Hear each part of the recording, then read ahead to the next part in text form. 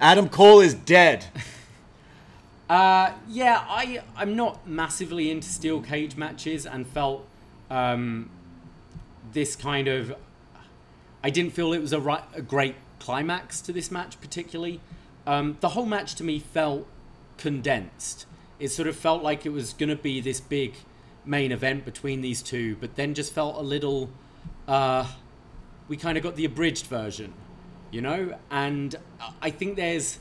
Going into a match like this and I'm watching going, well, Cole is losing because he's either moving up to the main roster and you'll give the win to Kyle, or he's just leaving and going elsewhere and therefore they'll give the win to Kyle. So therefore there wasn't really much doubt in my mind Kyle would win, which kind of took away from some of those near falls towards the end.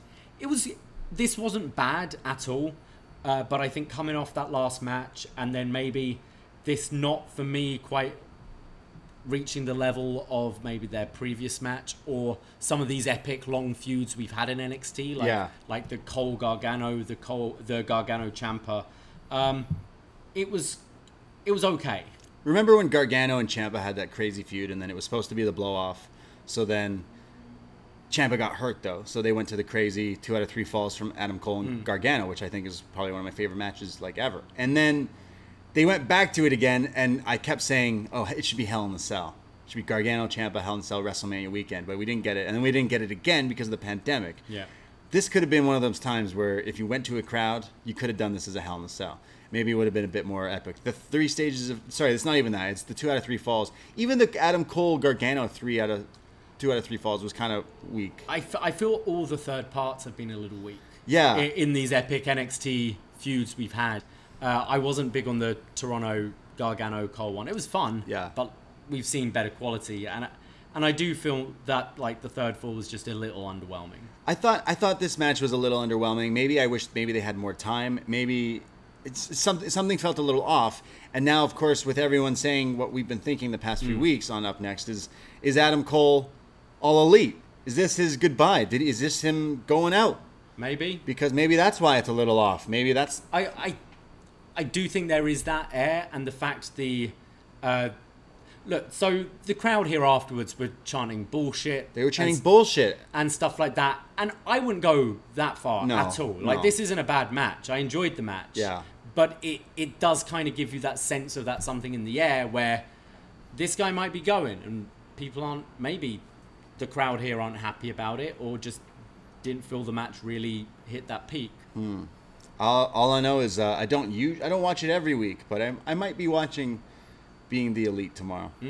Might be. I mean, I'll watch. So the Bucks changed their bio, right? They changed the bio to the Seance of Adam Cole, which was one of their old videos. Yes. Very interesting. And Adam Cole's merch is looking a little cheaper right now. Yeah, it's interesting. Sure. WWE Shop, all the Adam Cole merch just dropped in price. Or is that because he's going to be getting main roster merch rather than the NXT stuff? Who knows? I really don't want to see him in WWE more. I've said on this show, Adam Cole in All Elite Wrestling is more perfect than a lot of the other people who are already in All Elite Wrestling, because he's got the history with these guys. They were making towns on these indies. Those Ring of Honor stuff, they were killing it, in my opinion. And now, if he is going to All Elite, you already got... CM Punk just showed up. We're going to be watching anyways. He could even chill for a few months and make people wonder where he is, and then show up, because I think that would be better. Like, that's my worry with, not worry, but I just think there's a lot going on. Yeah. And I think if he is maybe going to AEW, don't get lost in this whole Daniel Bryan, CM Punk, Malachi Black thing. Like, give it a few months and then have him come at the right time. There's so much story you could do with him and the Elite, him and the Bucks, Kenny involved, like any of those. You could have Adam versus Adam, the battle of who gets to keep the name Adam, Hangman Page and Adam Cole. There's so many things you could do, and I definitely am super excited if that is the case. Of course, we could be watching Raw and he shows up, so like we could be eating these words, but the fan in me wants to see that. It's very interesting wherever he goes, because we know the reports are there that he's been turning down a lot of offers from WWE. Yeah. So if he does stay, what kind of things have they promised him, and are we going to see it come into fruition? Yeah. Will he headline Saudi Arabia against Bill Goldberg? Who knows? Right, like there's so And much the Undertaker more fun coming out thing. of Don't you want to retirement. hang out with Yeah. your friends and your wife? Wouldn't that be way more fun? He called out, doing Brit's move in the match means you're going. That's what I think. I don't know. I work in a bar, and I have a lot of people come in kind of escaping their wives. I don't know why in wrestling it's the only place where people seem to want to work with their wives. Yeah, don't you know the Mirko Miro story? Yeah. Yeah, maybe he's onto something. Maybe. Always work with your wife in the industry.